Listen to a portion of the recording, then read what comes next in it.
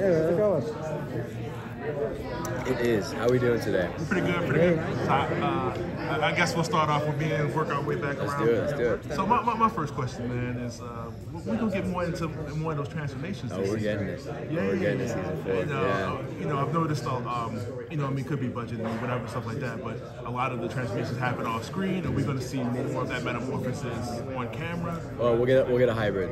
We're gonna get some metamorphosis on camera. We're gonna get some changes on camera, but budget is always kind of the Achilles heel of Beast Boy. It's a difficult character to do.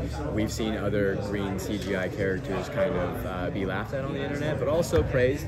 No shade in that direction, but you want to do it well, and we have examples of doing it well and not doing it well. This season, the visual effects team did a phenomenal job. Shout out to Gunnar, our special effects, visual effects guys. He brings a level of attention to detail that VFX artists don't always do. He's not being rushed. You know, he's allowed the time, he's given the resources to really honor each character, what their powers look like, and how they would translate in our world. You know, because they're not going to be as comic book in tone as like Teen Titans animated series, but how they would look in the real world. And yeah, shout out to Gunnar, VFX guy, and everybody on his team. Thank you.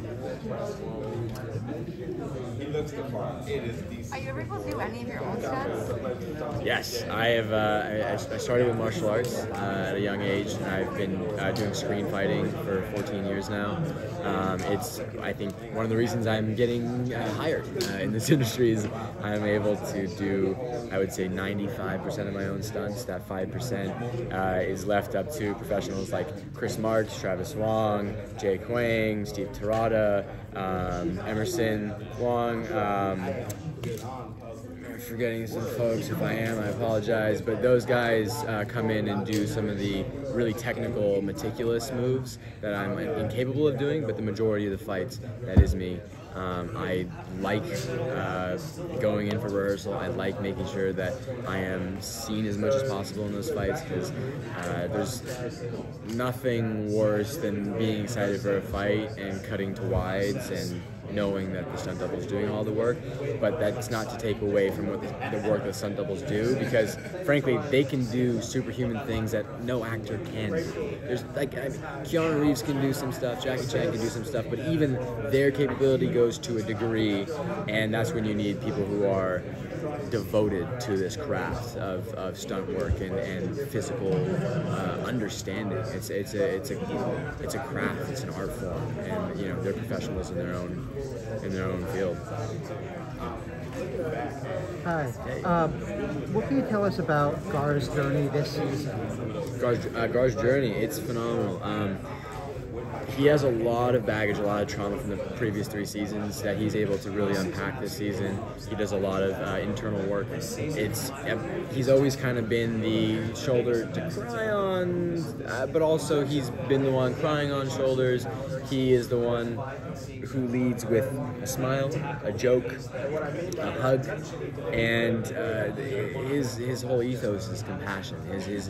What he offers the team is free counseling and therapy, dad jokes that are unwarranted and no one wants, and morale that the team otherwise wouldn't have in these dark circumstances.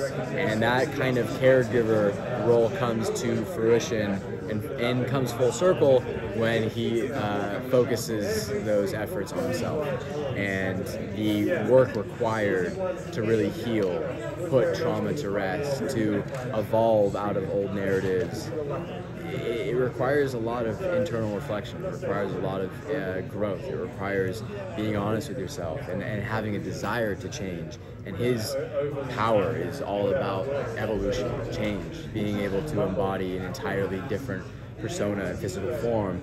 So we want to kind of take that power, but also still tell the human version of that power, the human story, which is him evolving his emotional state through real deep internal work.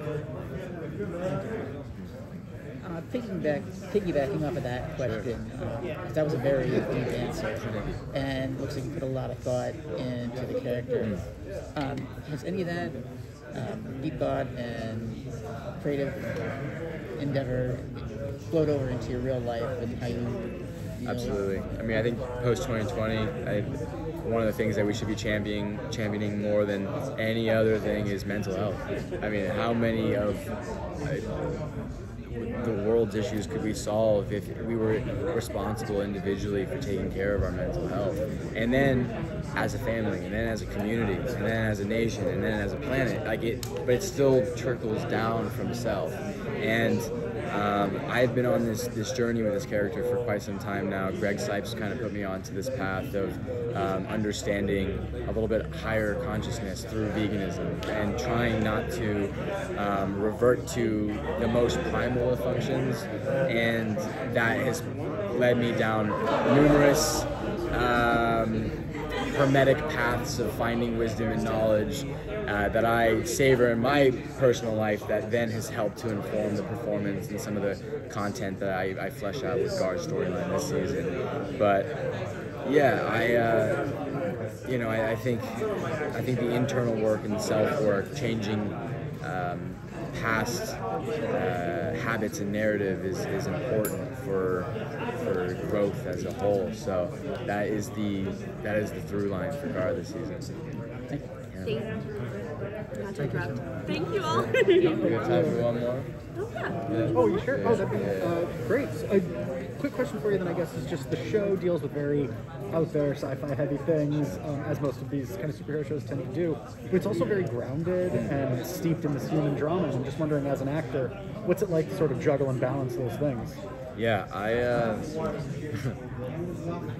any day where the theme is heavy comic book tone, you have people being thrown through windows, you have goo being splattered across set, you have people on wires. Those are fun days. But when you get to be across from another performer who is not only showing up professional and willing and capable of doing the work, but really offering themselves to the process, it's so gratifying as someone who is, I think, still finding their placement in this industry and trying to become a better performer, to work with people like Joseph Morgan, even if it was for a brief stint.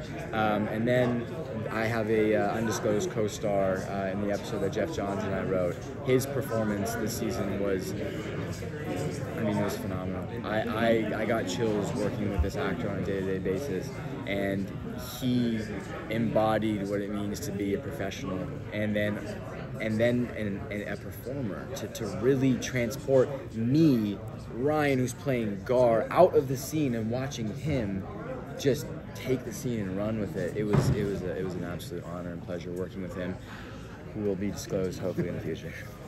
Thank you so much. Thank you.